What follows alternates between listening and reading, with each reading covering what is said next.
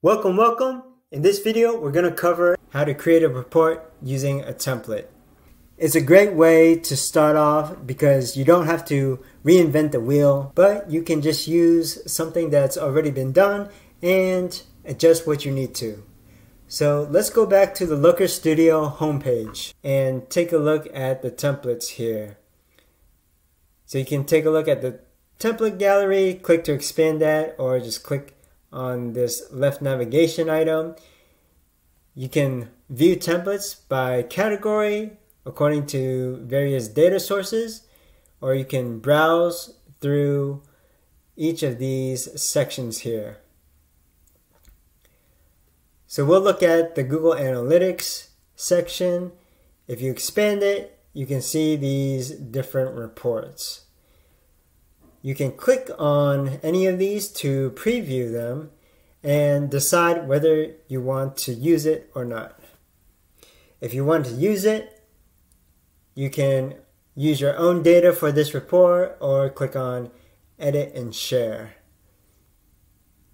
So we can also preview this data using all the data sources that we have available. If you have a Google Analytics account associated with your Google account. They also have templates for BigQuery, YouTube, Google Ads, Search Console, and other data sources. But we'll use a template from Google Analytics. And we'll choose the Audience Overview Report. So we'll click on Use My Own Data here. But before we do that, let's scroll through, see what it looks like. Click on Use My Own Data, and we'll choose the account that we want to use. And click Add. And then confirm that we want to add this to the report, add that data source. Then you can click on the Edit button, adjust any elements, and use the report or share it with stakeholders.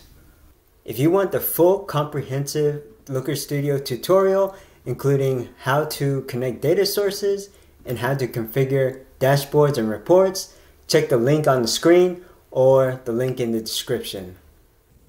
So if you found this useful, please like, comment, subscribe, and if you want more content on digital analytics, including tracking, reporting, analysis, we'll see you in the next episode.